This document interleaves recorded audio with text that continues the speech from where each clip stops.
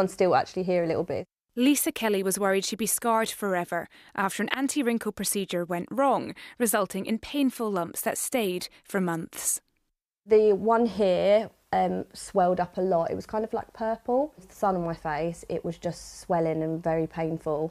This one here, when it was first there, it kind of blocked my vision a bit. It really made me insecure. Obviously for work I go to client meetings and I just felt really like I didn't want to go. This is just one story of an increasing number. In the UK, you don't need any medical qualifications or training to administer cosmetic injections, no matter how little experience you have. New figures from SaveFace, a government-approved injectables register, show that complaints about unlicensed practitioners have risen by 25% over the last 2 years.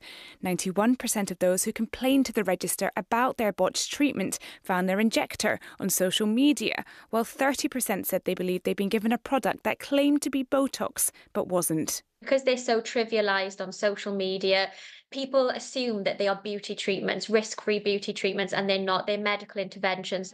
Medics are worried. Dr. Davina Wilson is reversing 5 to 10 procedures a week. She's seeing an increasing number of young women dealing with serious complications and side effects that can include nerve damage and a risk of blindness. So if you don't have an intricate understanding of facial anatomy, you're really going in blind, using sharp needles in areas that can cause irreversible damage. The British Beauty Council said they hope the government will commit to introducing a licensing scheme for higher risk aesthetic treatments, and the Department of Health said they plan to publish the results from their consultation on this in the spring. Those I've spoken to agree that tighter regulation needs to be injected into an industry with so little room for error.